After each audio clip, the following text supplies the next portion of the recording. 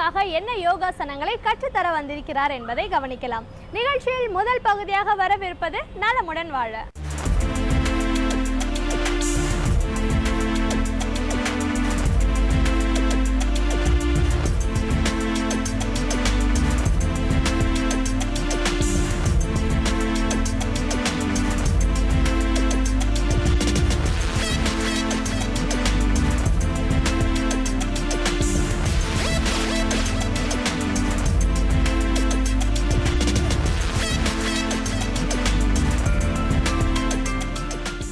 என் இனிய உலகத் தமிழ் மக்களே, தாய்மார்களே, பெரியோர்களே, சிறார்களே, என் அருமைச் சீடர்களே, யோக நண்பர்களே, யோக விரும்பிகளே, உங்கள் அனைவருக்கும் என் இனிய காலை வணக்கம். கலைஞர் தொலைக்காட்சி நிகழ்ச்சியில் நலமுடன் வாழ என்னும் பிரிவில் யோகாசனத்திற்கு அதிக முக்கியத்துவம் கொடுத்திருப்பதை நீங்கள் அறிவீர்கள். அதிகாலை வேளையில் இந்த கலையை முடிந்த அளவு நாம் செய்வோமையானால் நமக்கு நோய் நொடிகளின்றி எந்த விதமான பிரச்சனையும் இன்றி அந்த நாள் முழுவதும் நமது காரியங்களெல்லாம் செம்மையாக நடக்கும் என்பதை பலமுறை நான் சொல்லி வந்திருக்கின்றேன். யோகாசனம் என்பது உடலை பாரமரிக்கிறது, உடலை பேணுவது, உள் உறுப்புக்களை பேணுவது, வெளி உறுப்புக்களை பேணுவது என்பதை நீங்கள் தெரிந்து கொள்ள வேண்டும். எங்கே ஒரு பெரிய தொழிற்கூடத்தில் எல்லா மிஷினரிகளும் சரியாக வேலை செய்கிறது போன்று அவைகளை பாரமரிப்பார்கள், அனுதினமும் அதை பாதரிப்பார்கள். அதே போன்று நமது உடல் ஒரு மிஷினரி, ஒரு இயந்திரம். பல்வேறுபட்ட நடவடிக்கைகள் உடம்பினுள்ளே நடைபெற்று கொண்டிருக்கின்றது. ஆனால் அவைகளை நாம் பாரமரிப்பதில்லை. பாரமரிப்பது தான் யோகாசனம். நோய் வராமல் தடுப்பது தான் யோகாசனம். நோயே வராமல் நெடுநாள் வாழ்வதுதான், ஆனந்தமாக வாழ்வதுதான் யோகாசனம் என்பதை நீங்கள் தெரிந்து கொள்ள வேண்டும். அந்த நிலையில் இன்றைக்கு பாருங்கள், நமக்கு மதுரையிலிருந்து ஒரு அற்புதமான இளைஞர் மாணவர் இங்கே வந்திருக்கின்றார். அவர் அபிமன்யு, அவருடைய பெயர். தேர்ட் இயர் 3ஆம் ஆண்டு பிஎஸ்சி படித்து கொண்டிருக்கிறார். நமது நிகழ்ச்சியை பார்த்தே அற்புதமான ஆசனங்கள் பலவற்றை அவர் செய்து கொண்டிருக்கின்றார்.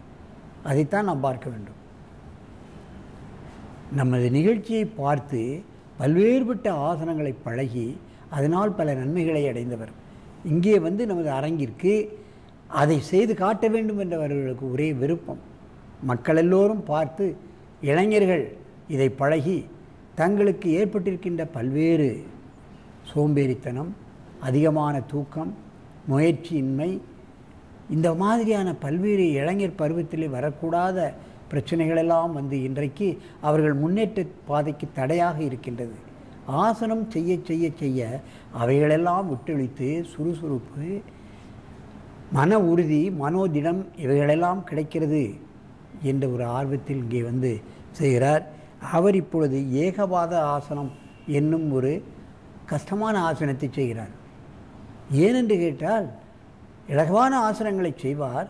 இருப்பினும் நமது நிகழ்ச்சியை பார்த்தே அவர் அந்த ஆசனத்தை செய்ய போகிறார். நீங்கள் பாருங்கள் என் அருமை சீடரே, நீங்கள் ஏகபாத ஆசனத்தை முதலில் வலது காலை தூக்கி தோளில் போட்டு செய்து காட்டுங்கள். நேராகவே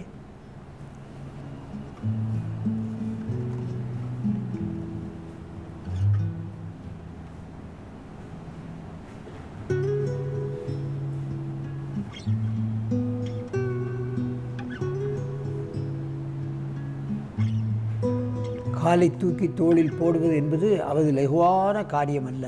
பாருங்கள், வலது காலை தூக்கி தோளில் போட்டு கொண்டிருக்கின்றார். மெதுவாக இந்த ஆசனத்தை கலையுங்கள்.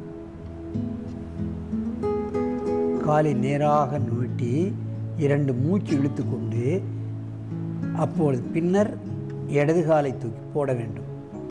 வலது காலை போட்டால் அதற்கு மாற்று ஆசனம் ரிவர்ஸ் போஸ், இடது காலை தூக்கி போட வேண்டும். இவைகளெல்லாம் அனுதினமும் சாதனை செய்தால்தான் வரக்கூடிய ஆசனங்கள். காலை தூக்கி தோளில் போடுவதில் என்ன நன்மை என்று நீங்கள் கேட்கலாம். வலது காலை தூக்கி போட்டால் இடது நாசி நன்றாக திறந்துவிடும். வலது காலை தூக்கி போட்டால் இடது நாசி திறக்கும், இடது காலை தூக்கி போட்டால் வலது நாசி நன்றாக திறக்கும். 2 மூக்குத்துவாரங்களும் சரியாக இயங்கிவிட்டால் அதை சுழுமுனை என்று சொல்வார்கள். அதிகப்படியான ஆக்சிஜன், மெதுவாக இந்த ஆசனத்தை கலையுங்கள், அதிகப்படியான ஆக்சிஜன் பிராண சக்தி உடலுக்கு கிடைக்கின்றது. நுரையீரலுக்கு அதிகப்படியான காற்று கிடைக்கின்றது, இரத்த சுத்தி கிடைக்கின்றது. அதைத்தான் நாம் கவனிக்க வேண்டும்.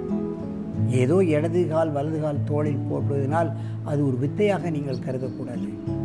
ஆசனம் போடுவதற்கு முன்னால் நாம் மூக்குத்துவாரத்தை சோதனை செய்து பார்த்தால் 2 மூக்கும் அடைத்திருக்கும், அல்லது ஒரு மூக்காவது அடைத்திருக்கும். யார் அதை கவனிக்கிறார்கள்? எவ்வளவு மூச்சு உள்ளே செல்கிறது, எவ்வளவு மூச்சு வெளியே செல்கிறது என்பதெல்லாம் தெரியாது.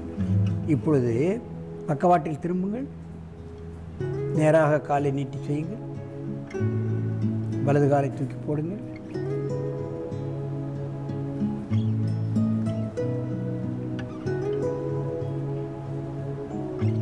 பக்கவாட்டில் செய்கிறார் பாருங்கள்.